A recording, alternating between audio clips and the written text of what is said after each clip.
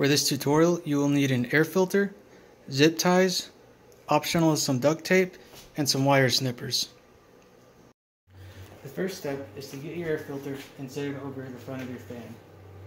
If it was like mine, the fan guard will not allow it to sit flush and it will be roughly an inch or two away from sitting flat.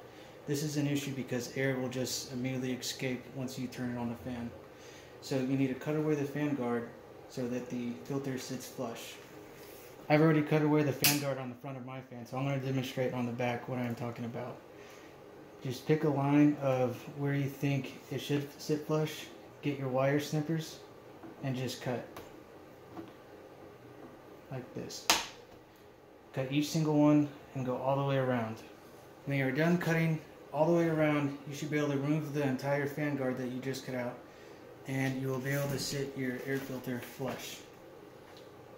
If it's still not sitting flush, simply go one more over and cut all the way around, remove it until it sits flush.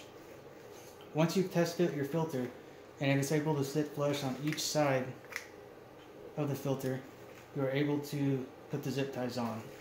It's helpful to have something, a sharp object, to just start a hole through the air filter.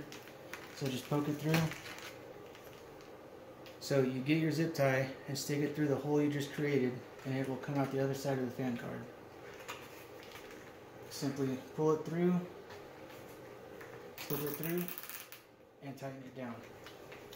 Do this on each side, right here, here, and down here.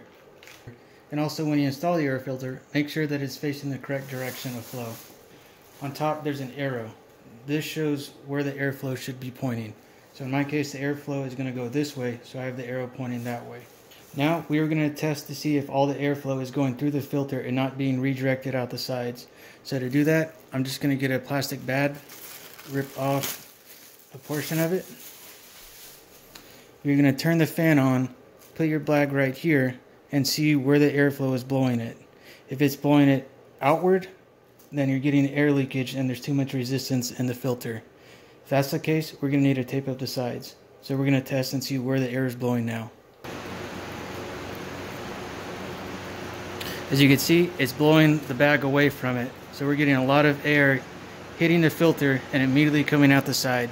So not all the air is going through the filter. So now we're going to tape up right here and hopefully seal it. So next step, if this was leaking air, you're going to get your duct tape and simply wrap it all the way around the edge here.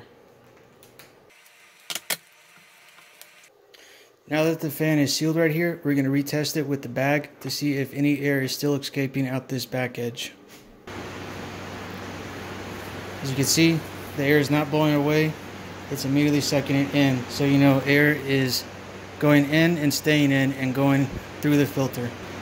If air is still blowing out of here, all you need to do is put another layer of tape right here. Once you've fixed all your air leakages, this should work now. I would not suggest getting this very restrictive type of filter. I will end up replacing it in the future when it gets clogged up, but there is too much air resistance and not enough airflow through it. If this video was helpful, please like and subscribe.